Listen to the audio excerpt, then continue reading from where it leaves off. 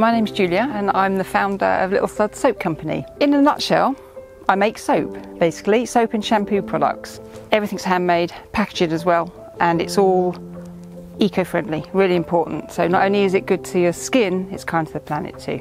Life circumstances that brought me to a situation in my life that was just perfect timing to start my own business. It's something that I always wanted to do, so I thought, now or never. So it was a question of what can I do that I enjoy doing and that also tick some of the boxes that I feel is important to me. And one of the huge things that I've got a bugbear about is the waste of single-use plastics. So that's when I looked at the cosmetics and toiletries industry and came up basically with the idea that let's produce solid soap as it doesn't require single-use plastic bottles as packaging. And what was it like getting your first sale? Incredible. in fact, actually, it was a complete fluke. I got my first sale. I actually went into a chemist to get some feedback, took some samples with me, went in, met the manager, showed them the product, asked them what they thought.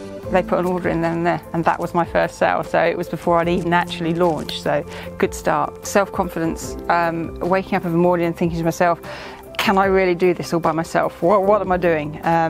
So that's definitely a mental thing that I've got to get over and do.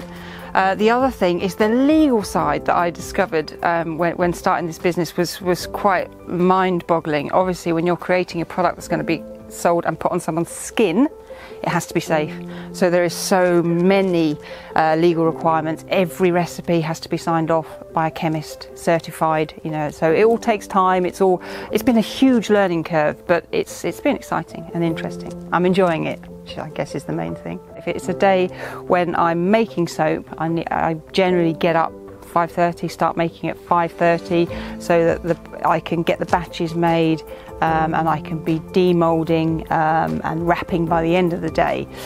In the time between, product photography, marketing plans, sales, customer orders, shipping, every day is different. No 2 days are the same, which is why I love the business really, because it doesn't get boring. What's the one piece of advice you would give to anyone who wanted to start their own business? Don't do it. Make sure you know your product, you know your subject.